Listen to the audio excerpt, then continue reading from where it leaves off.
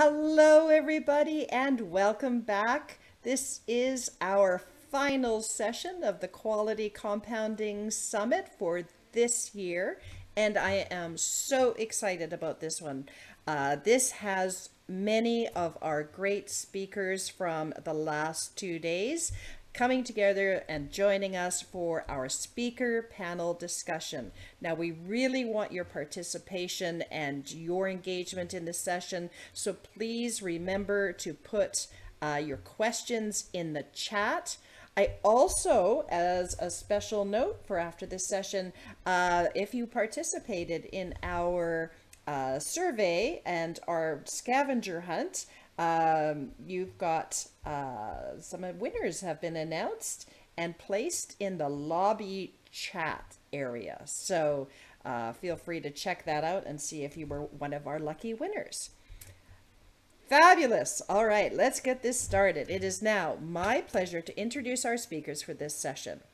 Ralph McBride, Kevin Hansen, Thomas Kupek, Dr. Lloyd Allen, and Gigi Davidson.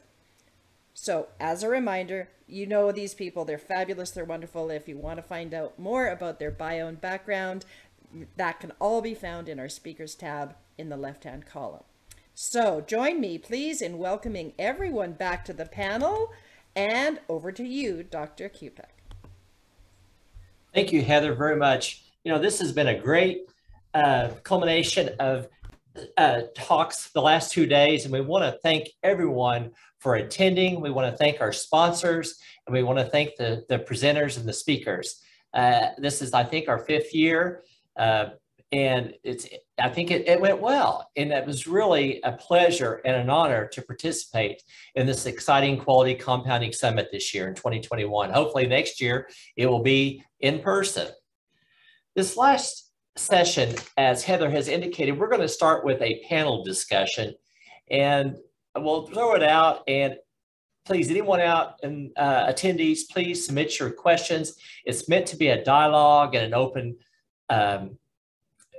question and answer type approach. We've had some preliminary questions submitted previously, and so we'll start with one that's and anybody feel free to chip in and answer. With the 503As, 503Bs, and manufacturers providing sterile preparation and products, what gaps still exist today, and how can we close those gaps to ensure safe and efficient patient care? I can get us kicked off with this one. I think as we look at this current realm with the 503As, 503Bs, and manufacturers, is one element where there's still a gap is with regards to drug shortages. We know that sterile injectable products are most prone to that of shortages with manufacturing issues and other raw ingredient issues going into that.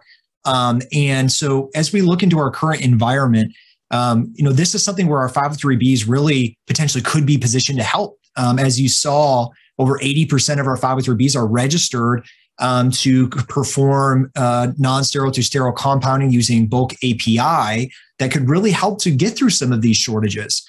However, in the current context, the FDA does not allow 503Bs to compound these preparations until it is a true recognized FDA drug shortage. And there is a significant lag from when it actually gets to, even supply chain disruptions or allocations to a true shortage. And in the meantime, our 503As and our frontline, compounders and providers are struggling to try to meet patient need. And it could be several months to, several weeks extended out before it is a recognized shortage for then a 503B then to even begin the testing to provide those products. And so in the current context, that is still a significant gap and something that I hope could be changed. One potential recommendation could be, instead of FDA adopting, saying they can make it from their FDA shortage list, of what about adopting ASHP's drug shortage list? It's much more timely. Things are being submitted to ASHP as soon as supply chain disruptions are being seen on the front lines, and it can be recognized much sooner, so then our 503Bs can actually help to provide to meet those patient needs. Excellent, Kevin. There was another question that came in for you. Are you using an alternative sterility test method? If so, which technology and what has been your experience?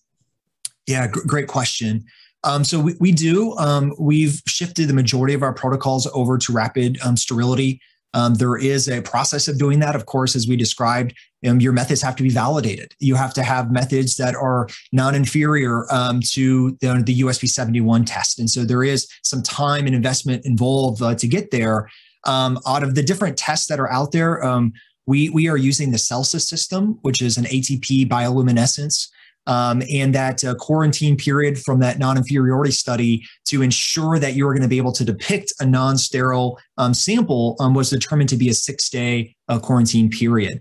And so as we've looked at that traditional USP 71 test with a 14 or greater day quarantine period and reducing that to 6 days, that can extremely help from both an operational efficiency to get more of the life out of a beyond use state and more of an opportunity for those products to be used such they're not wasted, and could even help to prevent some of those drug shortage issues if we're able to use those preparations longer. So we've had really good experience with it. It also gives us confidence in the fact that the results are objective results, that it's based off a luminometer detecting that amount of light instead of somebody holding it up and trying to say, yeah, that looks turbid, maybe not. And so it certainly has given us a level of confidence within the products that we test for sterility. Oh, excellent. Thank you very much. Ralph, we have a question that came in from the attendees for you.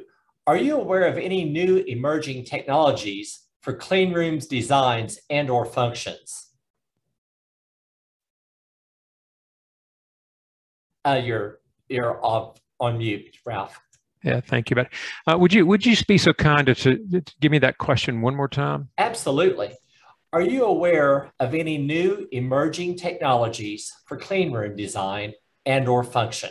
Sure. I will tell you that, in fact, today you saw an example in Kevin's presentation where they've taken the water source and removed it. They've changed the distance from the buffer room. And so we're seeing lots of iterations within the industry. And I'm not sure there's a perfect one yet, but we seem to keep getting better at this.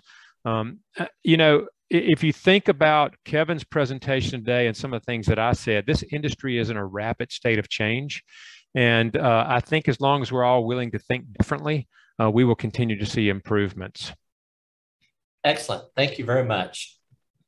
Gigi, the FDA seems to have no trouble at all in drafting and imposing guidance for human compounding.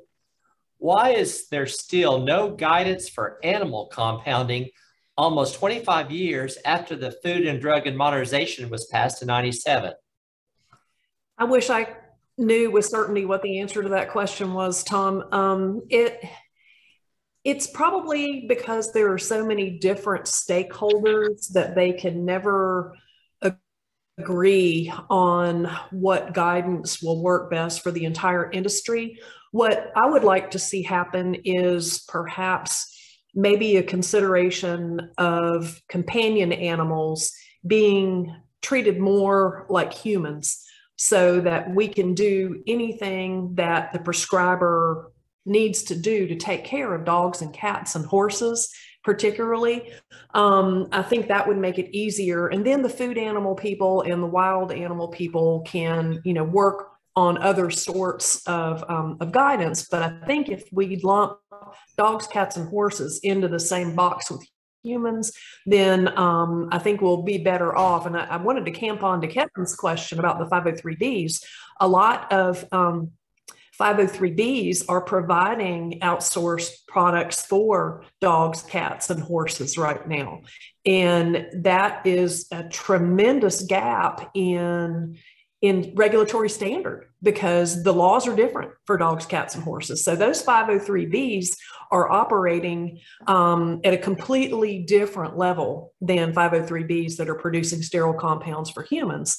So I don't know the true answer to that question, but I know that stakeholders, particularly veterinarians themselves and the Animal Health Institute, the veterinary pharma, are at odds, 100% polar, different positions on what the guidance should be. Excellent, excellent. Here's a question, Dr. Allen, this might be, how can compounders prepare for future advancements in pharmaceuticals and compounding? Well, probably the primary aspect of this is keeping up to date.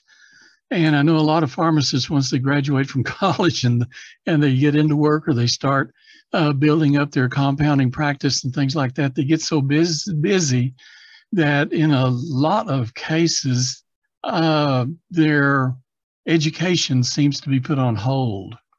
And it's important that people keep up. And the primary way of keeping up is attending meetings such as this and others that occur throughout the year. And, you know, like Kevin and Ralph mentioned a while ago, there's a lot of things that are changing. And the only way to keep up with change is by constantly reading and attending meetings and finding out what is going on. Look at the exhibit halls and see what new equipment is coming out, what new testing methods are coming out. But it's imperative that each and every pharmacist basically has to do this on their own. Now, a lot of state boards obviously have enacted required continuing education hours for renewal of their licenses every year.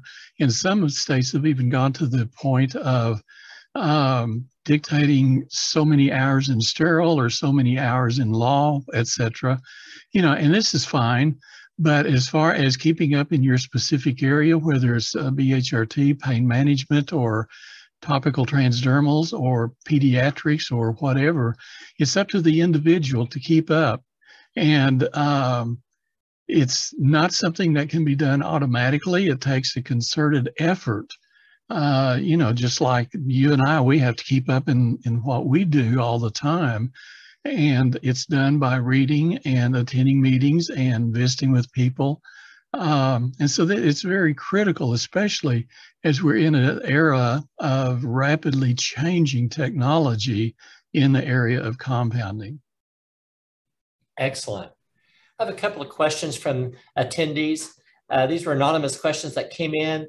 Kevin, can you speak to the new FDA draft guidance? What are your thoughts on the disconnect between the FDA and the USP? Yeah, excellent question. And I think before we dive into that, I need everyone to zen before we get into this document and say everything's going to be okay. Let's take it, let's read it, let's discuss it, but let's not react. So I'll say that as a preface before I go into this. So I think right off the get-go, it's important to know that in today's realm, USP and FDA have different definition of what is considered compounding and what is not considered compounding, right? And so I think in our context, when we think, compounding in a 503A setting, it's, if you're, touching, looking, manipulating a drug, it's a very broad definition that's considered compounding, but FDA has a different view on that, right? If you're using FDA conventionally manufactured products, the reconstitution, the mixing, they don't consider that compounding. Right. So I think when you're looking at this and you're seeing compounding, you have to ask yourself, what activities are you doing that fits within that context? That would be the first thing that I would do, from that perspective. Now, are there certain things in that document that need to be clarified? Absolutely. Things like what is within pharmacy and what is with outside of pharmacy. There's various elements there. And I encourage folks that as there's some confusion there is to submit public comments. So we're doing that on behalf of our organization to seek some clarity on some of those rulings. But I also would not, jump right to that quote unquote 24-hour rule. And in fact, go back to some of the background. You see that in every single one of these documents, they refer to the NECC tragedy and they want to prevent that. The compounding that was occurring there is high-risk compounding, using non-sterile ingredients. Those are the things that are causing these contamination events. That is the focus. And so, they even said in this document right off the get-go, they don't have resources to go out to every 6,000 hospital to evaluate this. And they just laid some context to say, here are some risky things that may get you on our list that we would consider. So I think evaluate what you're doing. Are some of those things, those risky practices? And if not, great, then determine what you need to do for your organization and your patients and move on. But zen and don't react, as this is just a draft guidance document. It's in its current setting. Now, another question that came out from an attendee It said, Kevin, do you see the new proposed 24-hour rule as something that will be enforceable? Do you plan on changing your operations in any way? Yeah, my personal opinion on that, I don't see how that addresses really their need. I think they went through a 1 mile radius rule, and we said we wanted a time base instead of a distance base, and they gave us a time based. So I think FDA is trying to address what we want, but really, from my standpoint, is we currently have in our 503A practice setting USP 797 restricted beyond use dates. And those dates are already there. Those systems for safety are already established. And so largely that's what we are going to recommend to the FDA from our organization. Excellent. Thank you. With a variety of sources available for raw materials, what are the top 3 things we need to consider when picking a source provider? I think this is an applicable question that maybe each of you would feel free to answer that. But with the variety of sources for raw materials, what are the top 3 things we need to consider when picking a source provider?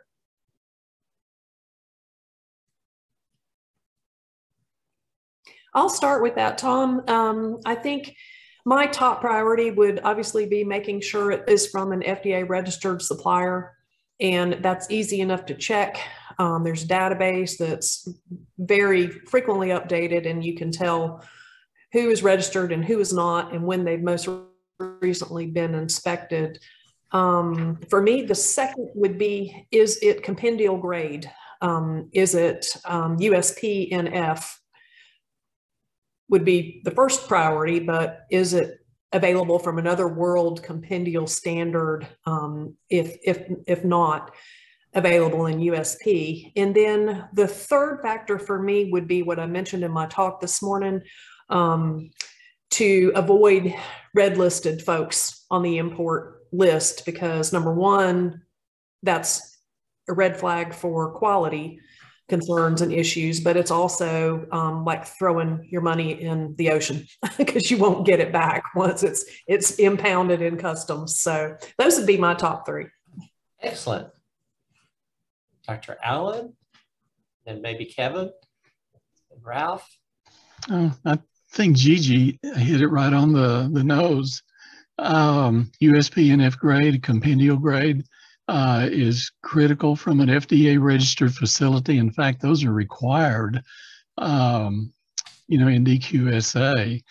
And we can't help but also look at 2 things. One is the reputation of the supplier, and 2 would be the services that they offer. And, you can't overemphasize how important it is to develop a good relationship with the supplier so that you can be honest and straightforward, especially when any situation comes up that might need to be addressed. But those things, along with what Gigi mentioned, I think are very important. Excellent. Excellent. Kevin, would you like to add something to this? Yeah, I think adding additional context to this is to not use them if you don't need to use them. I think just even starting from that simple basic context, we see within our 503Bs is some of their products they offer from an API and a sterile to sterile. And obviously the FDA is working on addressing that. It's in some cases maybe less expensive to use API. But if it's not on shortage and there is sterile to sterile available, at least when selecting products from a 503B, I hope that many of our policies would prefer purchasing the sterile to sterile to reduce that risk to the patient. So that's one additional thing that I wanted to add to that context. I might add one thing too, if you don't mind. It's very critical, obviously, to do APIs if possible, because the strength or the potency of the API. Whereas when you do sterile to sterile using commercial products, you don't really know what the actual concentration is because of the ranges that are allowed. And so if it's going to be something that's going to be tested and may, put you in a negative light, which can occur, then you need to be careful using commercial products because you actually don't know what the final concentration is in your starting ingredients. Those are all excellent comments. I know within each of your individual talks, pieces of that came out. I really like the idea. I mean, just the point that the criteria of acceptance criteria for those APIs are so tight. I mean, those raw materials are left often at 1% or 1.5%, or as Dr. Allen was talking, and Gigi, maybe 10% or even some greater on those other areas. And it's not uncommon for them to be off. In addition, all those other excipients that might be present in that total, in that formulation versus a raw API. So those are all excellent comments. Are there therapies that you will see that will become more prominent in the next 5 to 10 years? Are there therapies that you see that will become more prominent in the next 5 to 10 years that compounders or a compounding pharmacy might be utilized? Interesting question. Anybody? I can approach it from the formulation standpoint. I think a short history shows and projection into the future that we're going to see a lot more drug products formulated as transdermals for transdermal administration. It's convenient. It's good for compounding. And then once compounding gets involved in a specific drug, then in many cases, the manufacturers pick it up and carry it on. So there's a lot of new formulas coming out for transdermals. And there's another interesting one that I might mention too, kind of related to this. And this is the brand new aspirin product that is out. It's a microemulsion type capsule, just straight aspirin, but it's being promoted now for, stroke prevention and easier on the GI tract. And basically all it is aspirin in an oil matrix, and encapsulated into a soft gelatin capsule. But anyway, I think there's a lot of new formulations that's going to be coming out. Some will obviously be compounded first and then go to the manufacturers, and then some will come straight from the manufacturers. But, with my background, I tend to look at formulations rather than disease states. But anyway, that's my 2 cents there. That's excellent. Now I'm going to play the devil's advocate on this issue. Since we're talking about transdermal and drug permeation studies, how do you feel, because we know what has occurred in the past with the pain creams, or even now with the testosterone pellets and the implants, the lack of clinical data or the question that might come up, how is that best handled, any of you, regarding the drug delivery and the kinetics of that? Especially on transdermal, and knowing the matrix is going to have that effect as far as the level of penetration or the solubility. I mean, as Gigi was talking about earlier, it made me think of the ceftriaxone when we did a study many years ago, and there was definitely an issue there. And you were bringing that up in your study. So I think that we often think, to me, compounding is really pharmaceutics. A lot of it is basic pharmaceutics. And as individuals move away or don't get as much training in that, perhaps in pharmacy school, and regardless, I think that's a big basic concept or basic knowledge that may be lacking. And but I want to get your thoughts on that. That's an interesting question. I mean, as we move in there and we look at these formulas,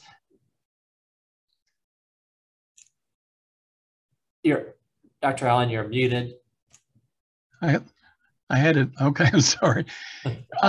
This is very similar to where we were probably 20 years ago with stability studies. Right. Unfortunately, a lot of people and a lot of companies and facilities are stepping up in order to help fill the gap. It takes time and it takes money. And it's necessary in transdermal studies. Well, first of all, we need them, no question about it. Some of the companies are starting to do some studies with their transdermal bases and things like that, and this is good. But it's like the stability studies, it does take time for the data to be generated and disseminated. So, we'll get there. but it takes a lot of work and a lot of time.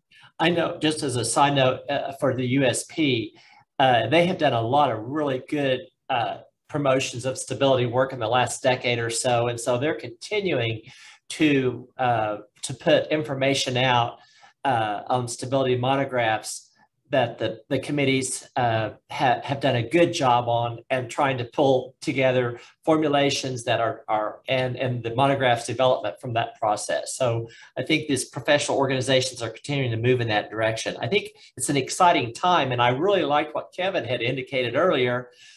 Take a Zen moment. I think it's easy to react. Myself as quick to think, we need to slow down and be quick, slow to speak, and slow to really think through these issues. So that's good. Speaking of formulations, Dr. Allen, why is it important to consider excipients, or anyone to answer this question, Ralph or Kevin or Gigi? Why is it important to consider excipients in a drug formulation for stability?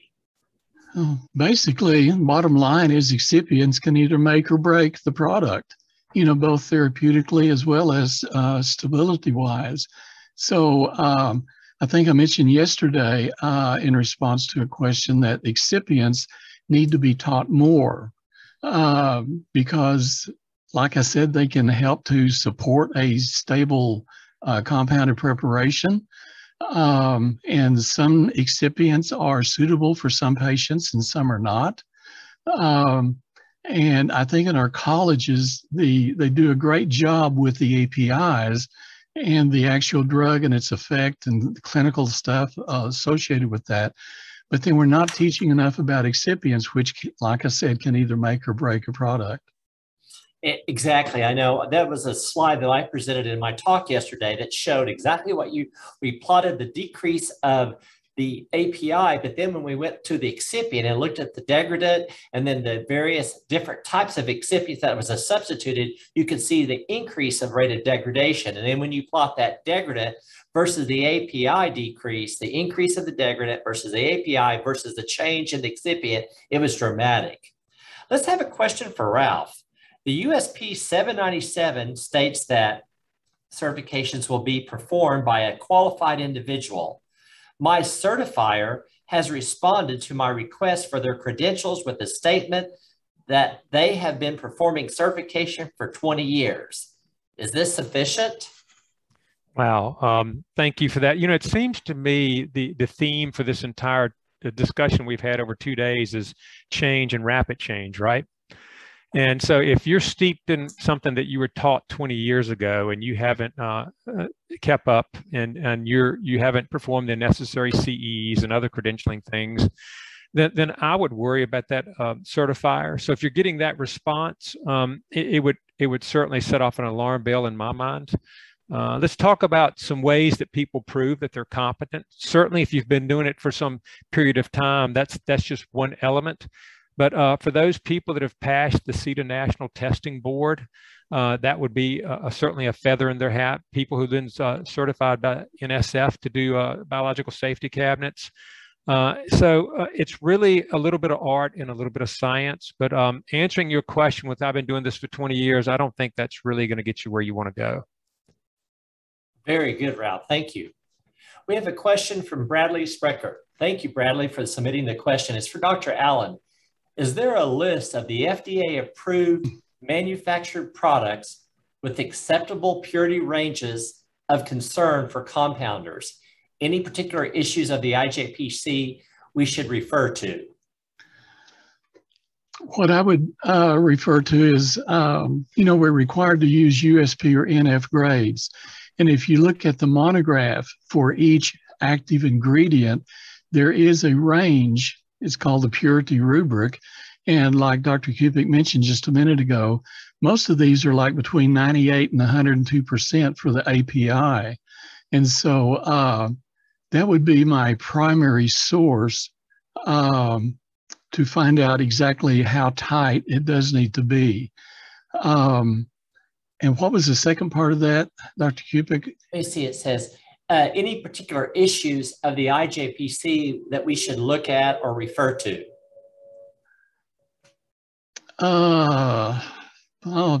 it's hard to think of right offhand. Tell you what, if you'd like to email me that question, I will certainly look into it and see what we have published in the past. You know, it's been 25 years of publication, so there's a lot of journals to look through, but I'll search and definitely will provide you with what resources we've got. And if I may add to that, I would say any product that does not have a USP product monograph is immediately suspect, because you're not going to get a batch record out of that manufacturer for that product. You have no idea what the strength range is for the specs on that product. And that is the vast majority of veterinary products.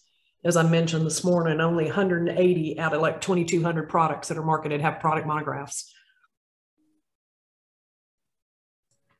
Wow. Here's a question for Kevin. I don't know if I asked this question or not, but how does Kevin decide which products to make on a robot versus manual compounding? Did we already ask that initially, or did we discuss that? I don't think so, not yet. Yeah. How do you decide which products to make on a robot versus manually compounding? Yeah, I think the first thing to note is, in the current context of the IV robots is knowing that there is limitations on how efficient they can produce. So it's not going to produce everything on your formulary unless you have many robots. And so you have to be realistic that you're likely only going to be able to compound certain types of preps. Well, my kind of thought process is only compounding the ones that I need to. So some things that I'm thinking through of going through there is, if there is a conventionally manufactured product, and we're really talking about sterile compounds only for this, is we're going to buy it, we're going to use it because that is the safest preparation. We're not going to make something that there is that you've seen those essentially copies in the FDA guidance that is something of interest of theirs as well. And so we want to be safe from that perspective. Next is looking at how would you prepare it on the robot? Is it a simple repackaging? Is it taking it out of a sterile vial and putting it into a different container? Or is it going to be very complex where you're having to remove volume from a bag, reconstitute, do a dilution? Things that are really complex, unfortunately, run pretty slow on the robots in the current environment. And so that may take up the whole operation just to produce a single protocol. So there's a careful balance with all of the different variables. So then you have a well-balanced program that's actually meeting your needs. And I say meeting your needs is you got to start with, what is your goal of this? Is it to reduce your manual mixtures from your main clean room? Is it to produce hazardous chemotherapy on a patient-specific basis in a highly accurate manner? Is it to make batch, preparations and, so you don't have supply chain disruptions from your outsourced products? I think starting with your goal and then working through what's realistic and what you can do. Things that are very high volume, it may not make sense for you to do those and continue to outsource those. Things that are very complex, continuing to outsource those. If you've seen the ISMP sterile compounding guidelines, they kind of give some context about when really outsourcing should be considered. And so those are things that we certainly looked at when we look at what products that we should run on our devices. The other thing too is that list is always being reviewed and looked at. Is it current? Previously we were preparing glycopyrrolate syringes, and there was a conventionally manufactured glycopyrrolate syringe on the market. So we discontinued that, and we said, what can we add next? What stability study can we do to do that? So it's kind of a constant evolution of looking at our robotic formulary. Excellent answer. We really appreciate that. Here's a question. How do you determine the number of time points in a stability study? Gigi, from the previous past chair of the 797 committee, or Dr. Allen? I learned everything I know on that subject from you and Dr. Allen, so I'm going to defer to the experts. Okay, Dr. Allen. I learned everything I knew from Dr. Allen. Well, basically, whenever you're setting up a stability study, characteristics of the drug and characteristics of the treatment program for the patient. In other words, there's no need to do a stability study for 7 days if the treatment period is going to be, 21 days or 30 days or whatever. Sad to say, a lot of studies are done and stopped after 14 days or 30 days when the cost of extending those studies for another 7 to 15 days or even 30 days or whatever is minimal, because you've already been out the expense of methods development and study design and things like that. So, I would say that when we started out back in the 70s, we would generally look at 30 days, 2 weeks to 30 days as being okay. But obviously, in today's world, that's really not sufficient time. And so many of them that we see today are being done for at least 60 days. And 60 days seems to be reasonable. There are obviously considerations that you may need to go further, or if the drug is obviously not that stable, then you may need to do a shorter, but you've already got the time points in between 0 and 60, so you can simply utilize those. But anyway, there's a lot to be involved. Patient considerations, analytical considerations, sample handling considerations. And so all of those kind of come into your overall protocol for a specific stability study. But just don't make them too short when they should be longer. Oh, absolutely. I want to echo that. Really, like 90% of the revenue that's incurred on a stability study is probably, a lot of it is the method development, method validation. And then it's a shame because you got to do your time 0. And then, as he said, Dr. Allen said, 14-day, 20-day. And I'm asking you to extend it even further. I mean, if you're going to do 90 days, don't go 90 days, do 120, do 120 days, or do, even a year. So go past that. Once it's in there, you really want to stretch it and see it, because you capture a lot amount of data out there. On this instance, I don't think you want just the minimal viable product. I know there's a lot of Six Sigma and there's a lot of pieces from a process looking at minimal viable product. But I think from a stability study, really want to ensure those time points cover the point at which you are administering that to the patient, but then extend that beyond because and consider that extra time. Ralph, this is a question I think would be good for you. How many of the CETA documents referenced in your presentation are from 2006 and 2010? Will CETA be updating those documents to address upcoming changes in the USP 797? Yeah, that's a really good question. And yes, CETA has been really hard at work over the last 2 years, reviewing all of their documents. There are roughly 10 or 11 CETA documents. The main one that we talked about yesterday is CETA 003.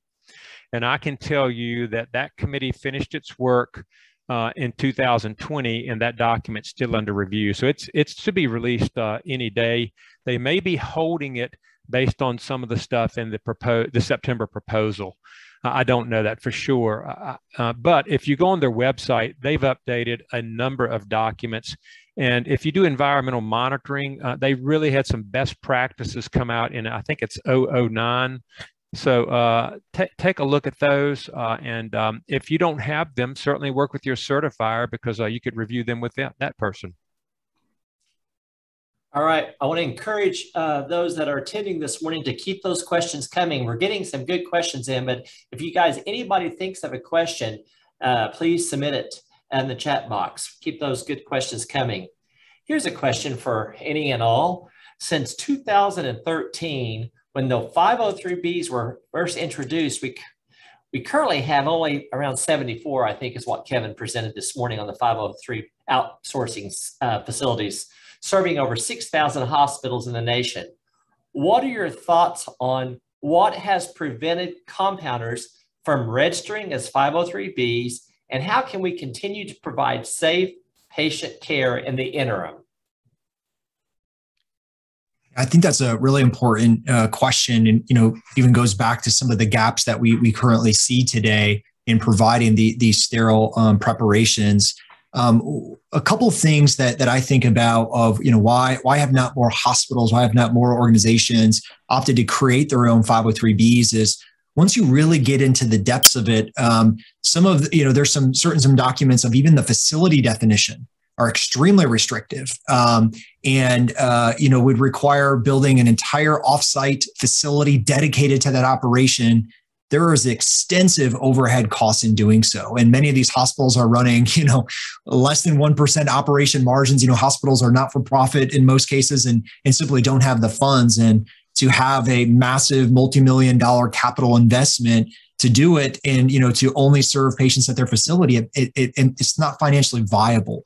And so I think, a potential opportunity is there laxing of some of the facility definition that could allow existing infrastructure, still having some of those CGMP practices in place, that we're seeing revisions coming out even from our 503Bs.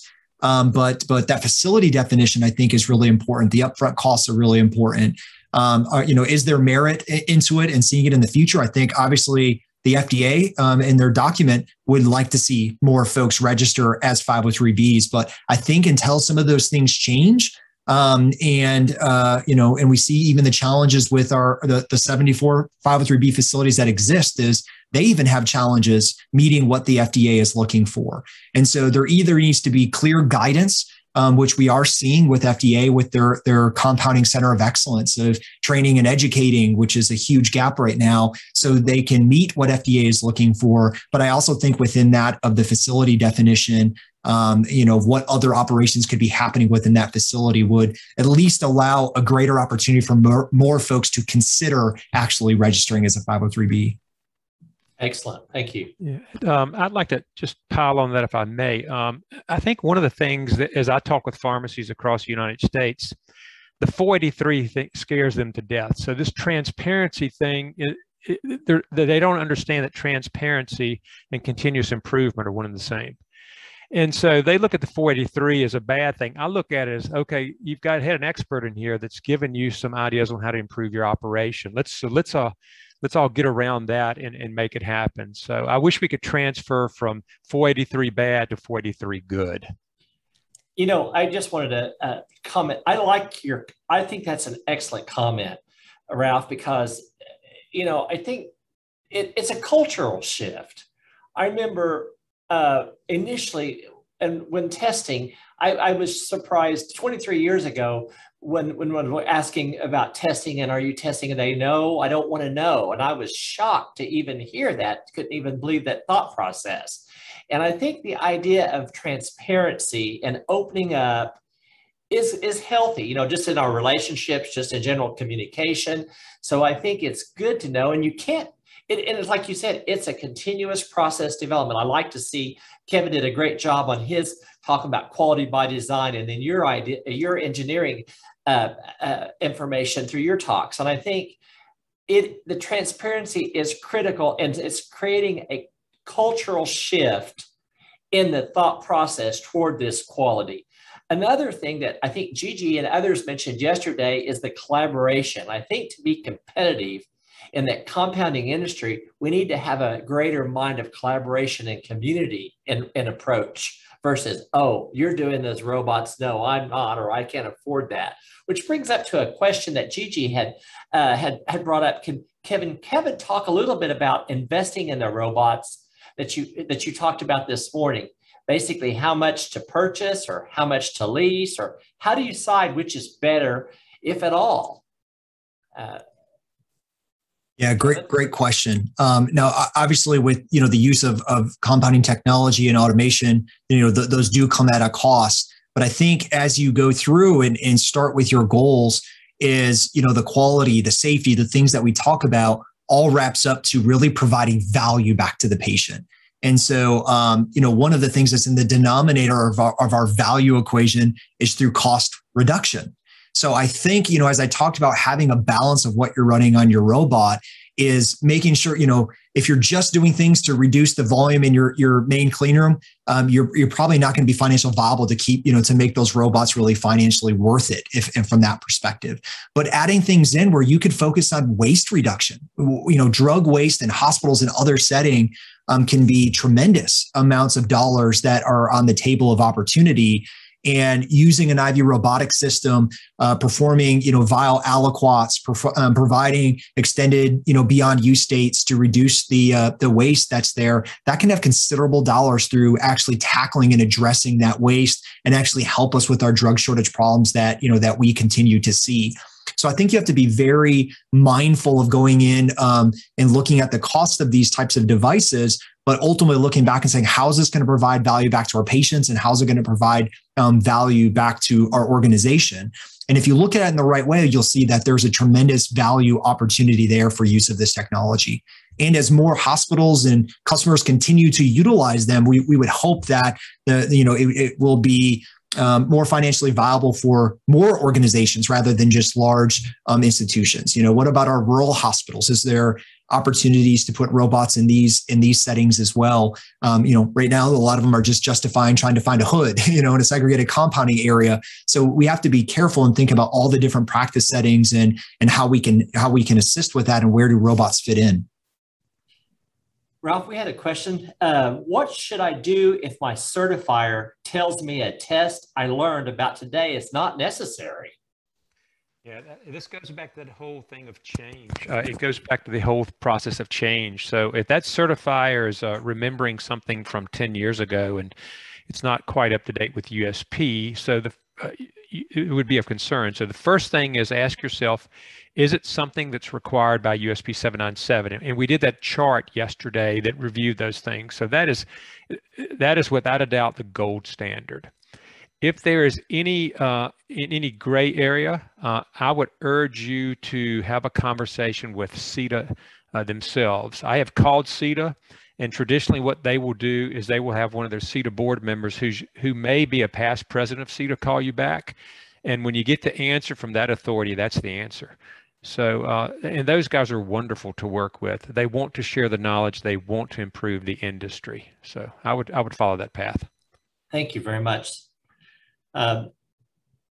Kevin, do you have any guidance in how to position a robot within a clean room to promote, this would be Kevin or Ralph, or anyone, do you have any guidance in how to position a robot within a clean room to promote proper sterility assurance? I certainly welcome Ralph's on this thoughts, and I'll maybe get us kicked off on this. Is, and the presentation described, of course, of placing those devices in an ISO class 7 or better buffer room, but you also have to, I call it the spaghetti diagram. What's occurring in and around it? How do materials get to and from that device? How do people get to and from that device? Do you have it in a tight corner where there's a lot of traffic? And so being very mindful of that. So we had the opportunity when we installed IV robots, is we actually designed and built a brand new clean room. So we built the clean room with in mind of the size of these robots, what's around them, do they have the right power? We actually placed the wall return and vents right by the robot. So any type of particulates or anything that could be generated from them is immediately being removed from the clean room. Making sure that there's, stainless steel tables for product movement and flow. But, when we met with some FDA consultants when we designed this clean room, I was really excited, hoping I was going to get this checklist of all these things that we need to include. And they actually made it very simple. They said, you need unidirectional flow of product and unidirectional flow of people. That's it. I was like, really? I was like, where's all the other stuff? And it was like, that's all you got to do. And so we really thought about that in our design and placement of those robots too. And one of the things that I'm glad that we had the foresight is when you build and design these clean rooms, it's very disruptive to try to go in and make any changes to your clean room after it's dysfunctional. Is don't plan for necessarily today, but plan for the future as well. So we started in our clean room with 2 robots, but luckily I had the foresight. I was like, you know what? I'm thinking that probably we're going to get some additional robots in the future. So we made a whole spot for that 3rd robot. And within the first year of our program, we now already have a 3rd robot there. So definitely think about the future and making sure that you're, have enough space to do that. So, you're not having a robot in a very tight spot that could, not promote the sterility of that. Oh, excellent. A couple of things I would add to that. First of all, I don't know who Kevin's certification expert is, but I would imagine he involved them in this process. And they probably said, you know what, the CETA documents really don't address this robot stuff that we're going to have in the future. So we're going to follow the manufacturer's information on this. So you need a couple of partners. You need a good certification expert who's willing to say, I don't know what I don't know. And you need the manufacturer of that robot who's going to help you figure out the things that must be and must not be done. Yeah, great point. And even during that certification process is making sure all those folks are in the room. It's not just your certifier, but you have the robotic engineer that knows all the functionality of that device. You have your operating personnel in the room to get your dynamic conditions. It's definitely a coordinated efforts when you have these things to make sure that they're certified in the right way. Because to your point, CETA does not give guidance about how to certify these types of equipment. Excuse me. Very good. This is a question for anyone. Have you ever had any batch failures due to microbiological growth? And if so, what was determined as the root cause? Any batch failures due to microbiological growth? And if so, what was the determined root cause? Kevin, you want to start with you? Sure. So the quick answer is we have not. So we've performed since the start of our IV robotics program over 2,000 batches, which had constituted with the sampling following USP 71 of over 11,000 samples actually going through sterility testing across 250,000 CSPs contained in those batches. And we have not had a sterility testing failure to date, knock on wood, and all of these things. But again, I don't use those numbers, and this is why it was not in my presentation, because to me that is not a measure from my standpoint of whether we have quality processes or not. It's really telling me we did not have those gross contamination failures. So if we did have a failure, I think was part of the question. I think first and foremost, especially in a batching operation, these things aren't going to a patient immediately, as you can shut down operations and you can do a full investigation. We have cameras through all of our, not only our robots, but actually in the room. So we can see and go back and review everything that occurred during that specific batch. We have a very strict definition of what is a batch. It's actually down to the robot level. So if there was a failure, we could tie it back to a specific person, a specific robot. And we actually partner with our board of pharmacy to develop our definitions for what is considered a batch. But you have to have those strong pieces in place to be able to do those investigations. And I think, we had some great presentations that talked about those sterility testing failure investigations. And so I think those things are important, because inevitably, going back to that law, is something is going to, something could occur. And when you do have that, you have to be prepared and being able to address what that root cause is. Very good. Anyone else? Well, with that, this has been an excellent question and answer session, and we really appreciate all the questions that have came in. We appreciate all the panelists. And Heather, I think we'll turn it over to you.